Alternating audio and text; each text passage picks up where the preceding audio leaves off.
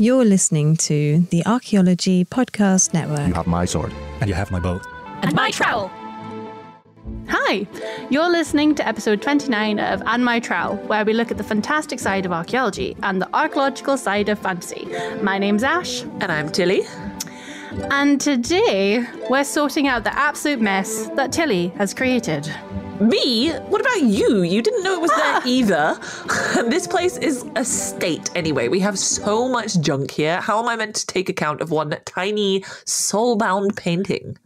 You wanted to be the archivist. No. I said I would do some of the archiving until the wizards sent an apprentice to help us out. Oh, okay, yeah, I see our issue. Oh, why is it always bloody wizards? Honestly, they're never punctual, never on time. No. Okay, well, hang on. Maybe we should catch up our listeners on our little predicament here. Okay, that's a good idea, Tilly. Okay, so at the end of our last quest, we stumbled across a painting that neither of us had seen before, but maybe Tilly had. I don't know. Maybe she has. I don't know. On closer inspection, though, it's an oil painting, and it's an extremely old, perhaps mummified old man on it. Spindly, white hair clings to his desiccated scalp. His paper skin is peeling away, exposing the ivory of his skull beneath. He seems to be wearing a Victorian outfit, but we can't really tell because it's torn and festering. Even though it's a wooden frame, it's extremely dilapidated and crumbling and splintering. In the middle of that frame, though, sits an oxidized bronze plaque with the name carved into it. Tilly, I'm going to need you to roll a perception check. Oh, okay. It's a 3. You failed. Oh, no, I can barely see the name. It's so dirty. I think, though, maybe it says Dorian Gray? No, apparently this one's Gorian Dray. Oh, right. Oh, maybe it's his cousin or something. Well, maybe. Well, now we figured out something else about the painting. Apparently it's cursed as well. Soul-bound. Which means that there's a living soul inside of it, taking all the sin and ill deeds from the person bound to it, making it age and wither. Oh, geez. Well, what should we do with it? Honestly, I have no idea. But don't worry, I've already called someone in who might. Jess, are you there? Hi. Oh my God, Jess! Hi, Jess. It's amazing to have you back. I can't believe it. Vampire teeth and now a cursed painting. Is there anything you can't do? No. Yes, she's back. She's back. Like the Terminator. Ready to solve everything for us. And because you might have remembered, Jess Van Dam is a multi-skilled, okay? So not only is she a forensic archaeologist and anthropologist, she's also an art conservator.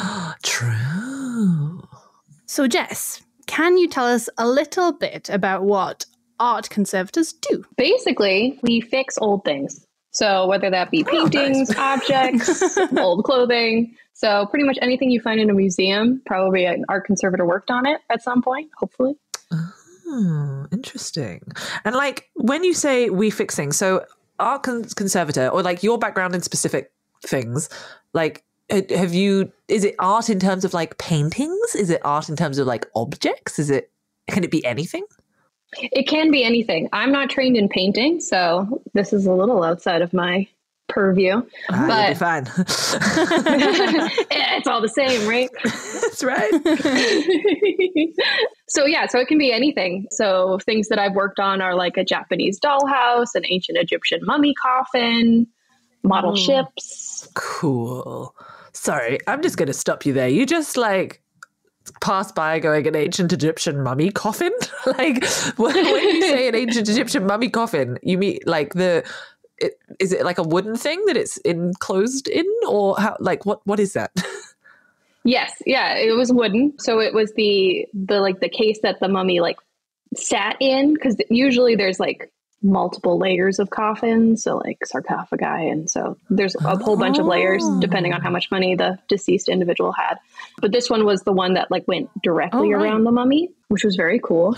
But it had some old repairs on it that were truly terrible. I'm talking brown, horrible colored paint just covering this thing, covering original decorations, terrible infills. Oh, it was awful. So that wasn't exciting. When was that repair from? What time period was that repair? I think the 80s, I think is what we figured out. There was only like typical literal slides. Like old slides. Our Gen Z crowds are not going to know what these are, but we know these are slides. We had to sit through slideshows following every single holiday while our parents brought out the projector. Oh my God, you had a projector? Wow. We had a projector. Yeah, we were fancy. That was very fancy. We just got really horrible like photos back. From the camera guy. Oh yeah, when you had to send it off. It was like, my dad's finger over the lens, and and you realise there was a massive smudge on the lens that you didn't actually know about, and so every single picture is ruined. But lens, 1995 is just gone forever. That memory. But so when you're conserving, you're not just conserving like the degradation or whatever of an old object. You're also having. How often is it that you actually have to conserve previous attempts at conservation in comparison to actual degradation? It kind of depends on the object. I've come across a lot that have not been repaired ever. So then you have a fresh slate, which is kind of nice because then you don't have to curse the conservator that came before you.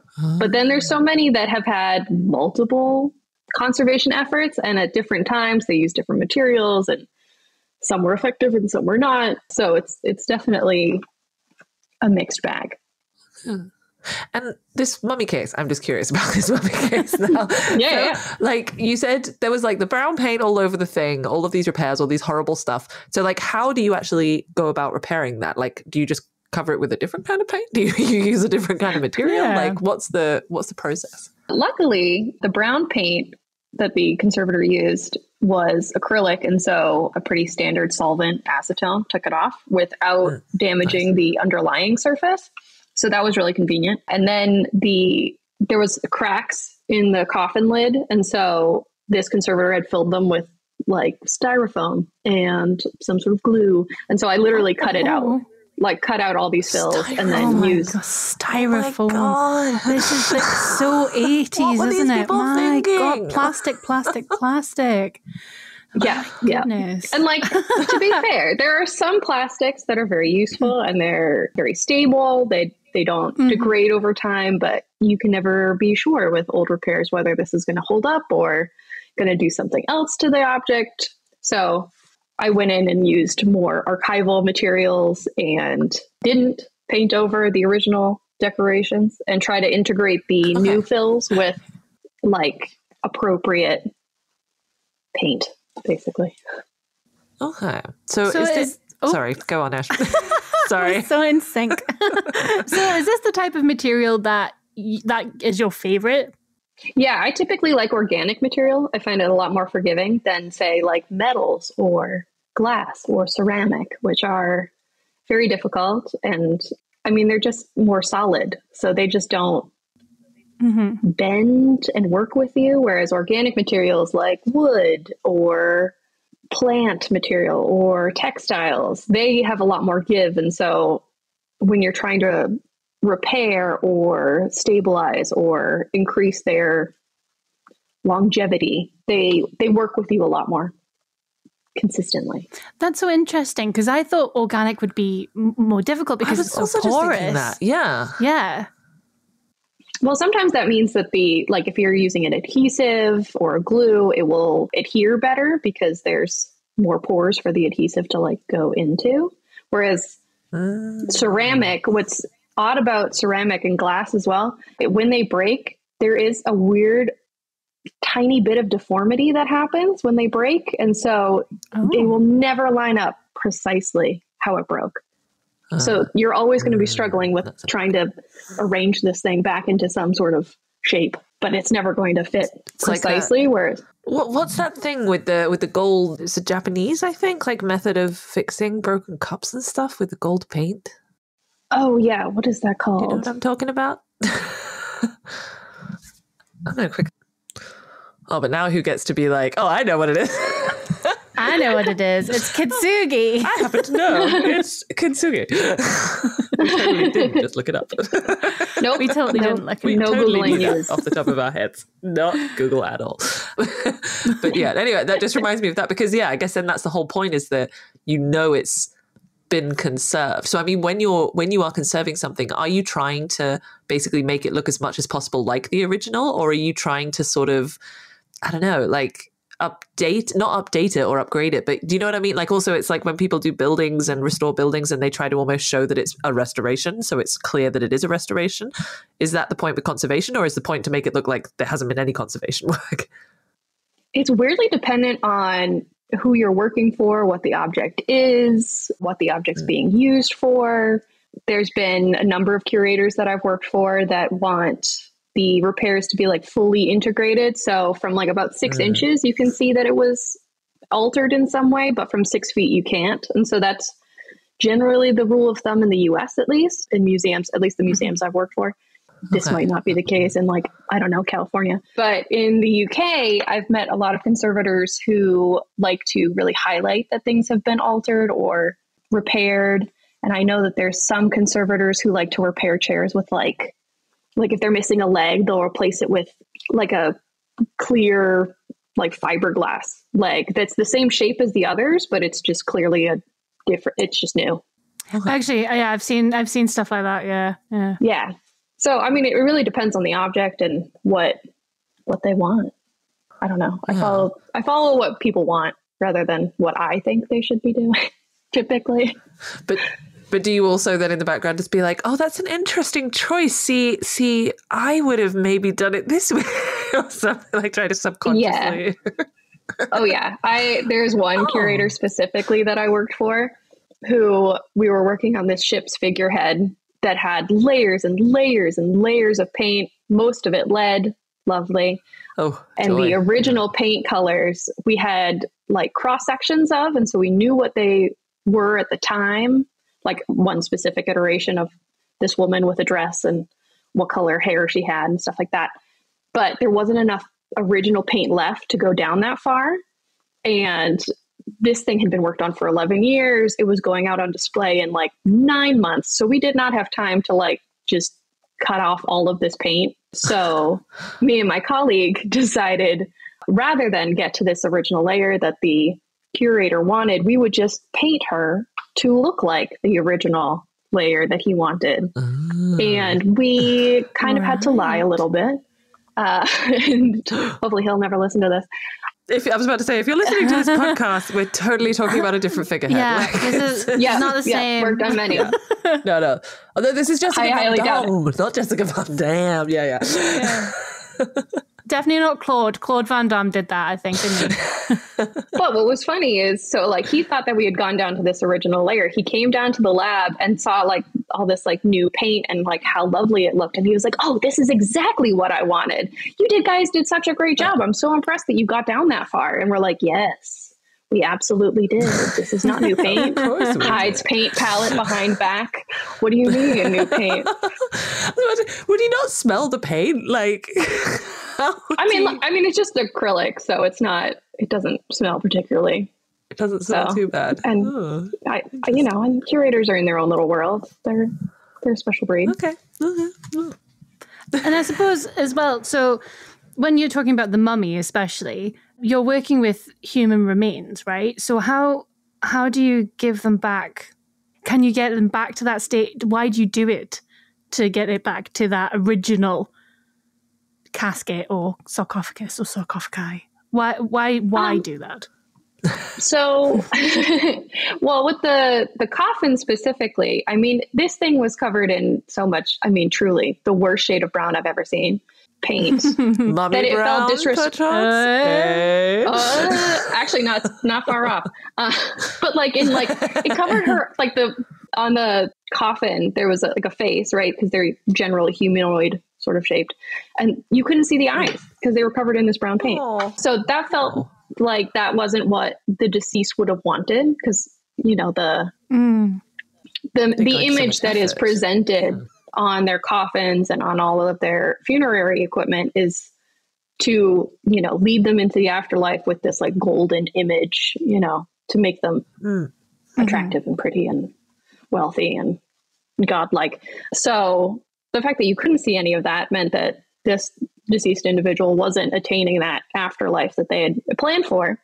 So returning it back to not quite original. Like you can still tell that it has gone through time and space because obviously it was in a college in Pennsylvania, not in Egypt. So, and not 2,000 years ago.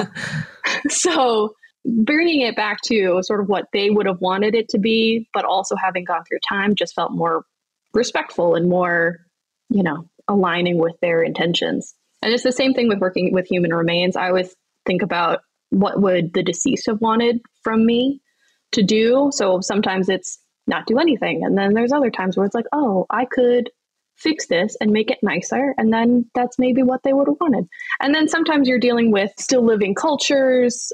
We come up a lot with this in the United States with Native Americans and Indigenous Alaskans, where we don't want to make any changes to their art unless they have told us to. So it's a collaborative process. So yeah, it kind of just depends. Yeah. Well, it sounds like you'll definitely be able to help us with this quest then. Hopefully. See, Ash, we'll get this mess sorted in no time at all. And maybe we might be able to find the owner of this cursed painting as well. Yeah, I mean, how did we even pick up a cursed painting like that? No idea. Wait, hang on. I think the postie's at the door. I might have my order from the Amazons. We'll be right back. Hello and welcome back. Did you get your delivery from the Amazons, Jess? I did. It was a bit more bloodier than I thought it would be, but hey, that's okay. You know, I support female-owned businesses. True, very true, very true.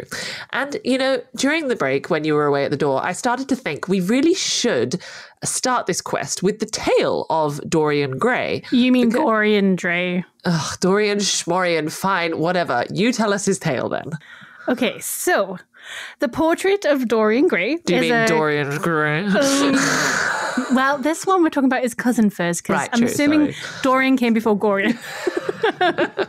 You know, he's the original. But it's a classic tale of a Gothic tale, actually, of beauty, hedonism, and sensual Victorian morality.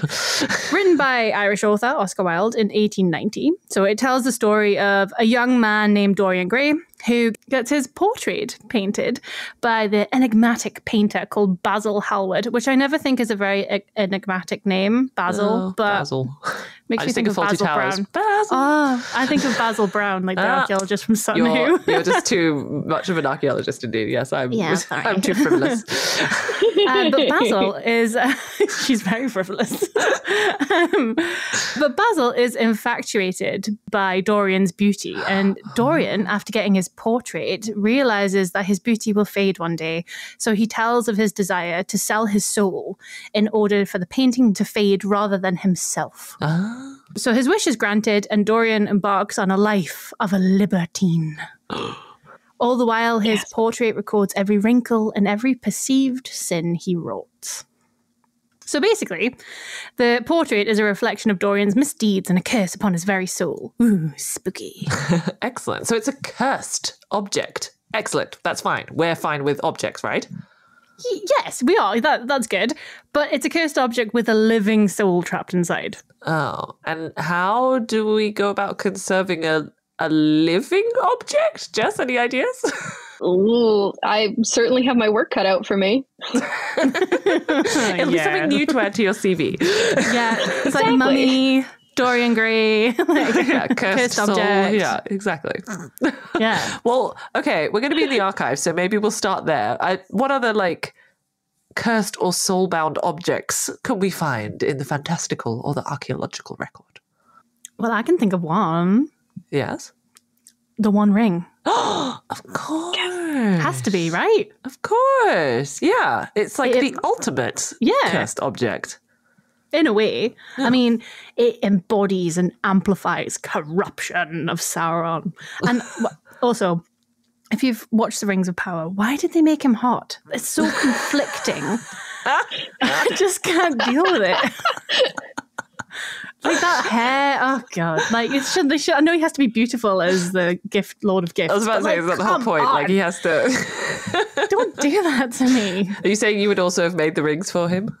Oh my god, absolutely. When he was like, "Be my queen, Gladriel," I'd be like, "Absolutely, not a problem. Let's just get rid of all of Middle Earth. That's fine. Wouldn't mind." Okay, so the One Ring. I grew up on Labyrinth and David Bowie, like it's the same. But it's the One Ring, yes. So it doesn't really physically change in appearance necessarily like Dorian Gray or Gorian Dray's portrait, but it represents the bearer's moral degradation. Yeah, fair. Do you have any ideas, Jess, for soul-bound objects in fantasy literature or otherwise? Well, there are the Horcruxes from the Harry Potter series. Oh, Yeah, that's true. I always forget about them. yeah, me too. Yeah. Yeah, because they literally contain a fragment of his soul, right? Well, yeah. Well, specifically Voldemort's in that series, but presumably any wizard could try to do that, I guess. I don't know. Seems silly It's just to like me, really but dark magic, isn't it? Yeah. You have to, I think I remember you have to kill to be able to have it. So that's proper. I mean, that's not being a libertine. That's like slightly more intense. proper dark. Yeah. That's proper dark, man. Sauron would do it though, wouldn't he? Sauron He would. Yeah, he'd be like, nothing on you, Voldemort. Who would win in a fight? Oh, no competition. No competition. That has to be Sauron. No way. He can literally just like come back whenever he wants. Technically, so can Voldemort. Yeah, but if you destroy all the Horcruxes, no. Yeah, no. But if you destroy the ring, also no. And technically, Voldemort has like multiple Horcruxes, whereas Sauron just has one ring. It's making me think now. We're still going with Sauron. Okay. I mean, we have to. We are the And My Child podcast, aren't we? Yeah, So. we are literally based It's off it's educational, Yeah. Exactly. Yeah. Exactly. I don't know. Leave a comment on the next Instagram post. Who would win? Exactly. What do you think? We're going to make an Instagram post about this. Who would win in a battle to the death of one of those soul-bound polls. objects? Yeah, exactly. One of those poll malarkeys. But, What do the kids do? I don't know. Oh, who knows? I don't know anymore. But I was trying to think. So, of course, I was trying to think of Terry Pratchett, right? And Obviously. what that would be. And I couldn't actually think of one. And it was Ash, actually, who suggested one to me. And then I was thinking about it. So, yeah, in Witches Abroad, there's like mirrors. Mirror magic is used. And that it shows kind of the true reflection. So, for example, there's like a frog who gets turned into the prince, but when you look at it in this special mirror, you see him as a frog, not as a prince. But I don't know if that's like, I guess it's sort of similar because Dorian Gray's picture actually reveals his true self rather than his sort of outward appearance to the world. Yeah, that makes sense to me. Yeah, it makes sense to me. I managed to get Terry Pratchett in again. I knew you would. Do my best. I also thought of, I've not read this one, but it's the Jonathan Strange and Mr. Norrell books by Susanna Clarke, and it's the portraits in it. So there's like magic-infused portraits, which are created by the magician, Mr. Norrell, and they kind of serve as like a channel, but then they're sort of revealing hidden truths and affected by the magic of the person they represent and things like that. So that's very kind of similar in a way. It's not necessarily soul-bound, but it's a portrait in fiction. It makes me think of the paintings in Harry Potter as well. Yeah, that's true. Yeah. We're just going to do a Harry Potter episode. It was inevitable. I mean, it's a pretty big fantasy universe, I guess. It was sort of inevitable that at some point we would have to deal with it. But to be honest, I couldn't think too much. I don't know. I was just thinking, and I can't actually think of that many examples of kind of objects similar to Dorian Gray's picture, like this kind of object, sort of a soul-bound something. Yeah, the only one that I could really, really think about was in D&D. And obviously it's not fantasy. It is fiction, but it's not maybe, it's in the annals and like all those kind of handbooks and stuff, but it's not necessarily a written series or something, which is the soul coins you get in D&D. So they're an actual coin and they're a currency in the 9 hells, which is Avernus. And they're infused with like the tormented or despairing souls. And they're made of like infernal iron. So literally it is a person's soul who's like given up their soul to a devil.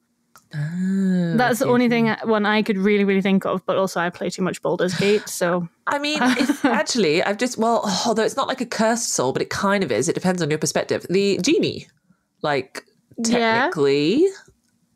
Is But that's like a fate or like a magic.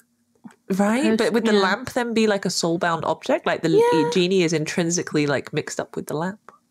That's true. Yeah, I would say that the genie's soul is bound to the object unless it's freed. Right. Aladdin. Yeah. Which you should. Can you free yourself from Dorian Gray's picture, though? I don't think so. It's two endings, isn't it? I don't actually... Spoiler alert, it's been out for a while. If you haven't read it yet, skip ahead a little bit. How does the book end? Like, how does it... Does the painting get destroyed? And that destroys him? He destroys it. So, again, spoiler alerts. At the end of The Picture of Dorian Gray by Oscar Wilde, Dorian Gray kills Basil, and then with the same knife, he stabs the portrait, thereby killing himself. Oh, okay. Yeah. And do they say what happens to the portrait, out of curiosity? Does it then become his young self again?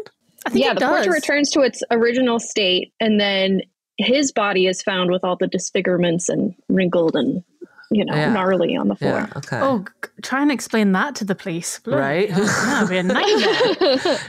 And that happens in the League of Extraordinary Gentlemen, which is an excellent fantasy film. It also has Dorian Gray in it. Featuring Sean Connery, exactly. And featuring Dorian Gray as one of the characters. I can't remember the actor who plays him. And the same thing happens. The picture is a horrible thing, and they destroy the picture, and that's what then, makes him die, basically. Yeah, because there's also the movie that came out, 15 years ago or something, with Ben Barnes. With Ben Barnes, who, speaking of good-looking gentlemen, definitely my sexual awakening as a child while watching Prince Caspian. And yes, well, which is it because of Aslan or no? He's Prince Caspian. I know he is. I always got annoyed at that because they don't end up together. I just couldn't deal with it. You were a romance person even then. Yeah, I know. I was like, why wouldn't you go back? I'm with you. Yeah, right. Like, he's got a castle for God's sake. Right, anyway. I feel like this episode is getting slightly off track because all of us keeps going on. We should really get on to the archaeology. That's true. Are there any archaeological artifacts that are similar to Dorian Gray's picture? Well, I had a little look, and I was thinking funerary masks.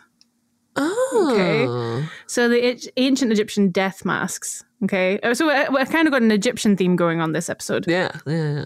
So like the famous mask of, Tutankhamun, and they're kind of created as to preserve that sort of idolized shape or image of the deceased. And they sort of reflect the belief in immortality and serve as conduits between the physical and the spiritual. So maybe that's kind of how Dorian's portrait is capturing his true self and passage of time, but these masks are eternal and unchanging of the person that they depict, Oh, yeah. And so, they're forever young in that respect, almost, even though they're dead. Young, yeah, exactly. Do you have any other insights after having, of course, worked on one of these, coffins or the mummy cases or however we want to call it? Can you attest to that? It did make me think of the Schwapties or Ushwapties or however you want to pronounce this very strange Egyptian word. Schwapties is usually what I hear. They're these tiny little... They're these tiny little figures, either they're sort of like pharaonic shape or humanoid shape, and royal tombs would be filled with hundreds of these, and they would be the servants in the afterlife. So they aren't really souls per se, but then they act as people in the next life. And so they're sort of like a one-for-one kind of. Okay. And were they representatives of real life servants? Were real servants sacrificed in order to create the Schwapti, or? I don't believe so. Don't quote me on that, though. Okay. I mean, if we can believe the 1999 classic starring Brendan Fraser. Starring Brendan Fraser. Yeah. They loved a sacrifice. Yeah. They loved a sacrifice. So, Yeah. I, ask my Egyptology friends.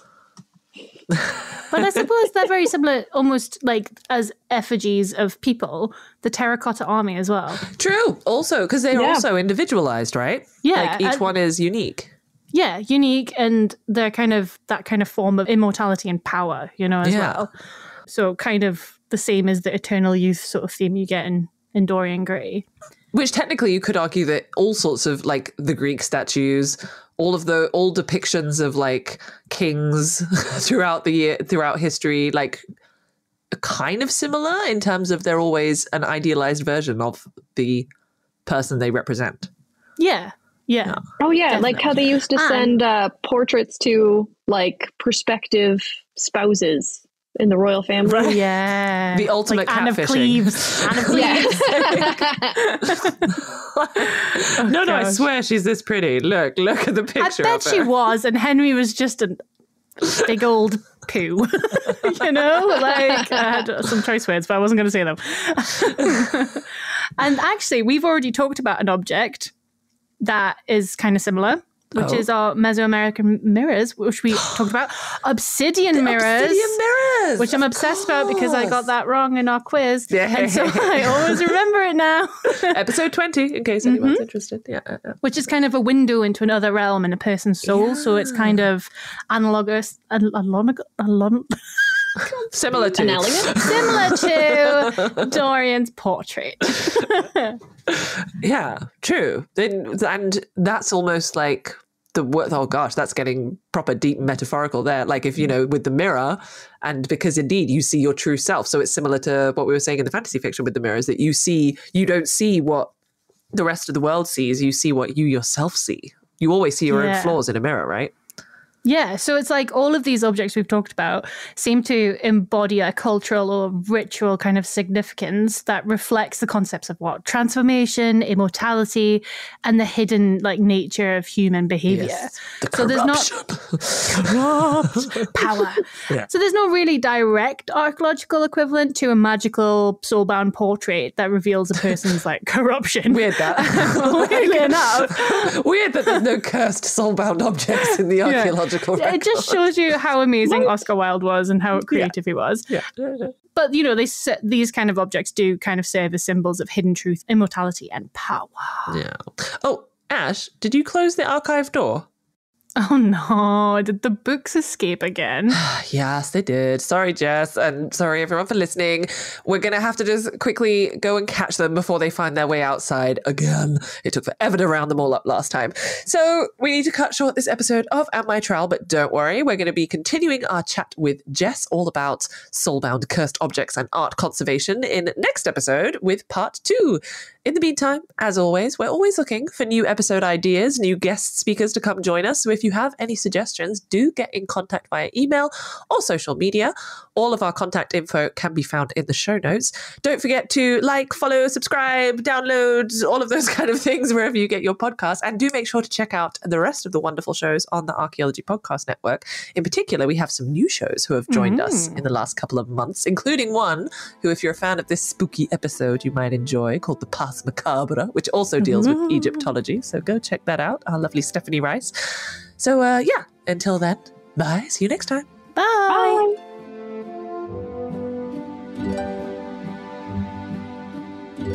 This episode was produced by Chris Webster from his RV traveling the United States, Tristan Boyle in Scotland, DigTech LLC, Cultural Media, and the Archaeology Podcast Network, and was edited by Rachel Roden. This has been a presentation of the Archaeology Podcast Network. Visit us on the web for show notes and other podcasts at www.archpodnet.com. Contact us at chris@archaeologypodcastnetwork.com.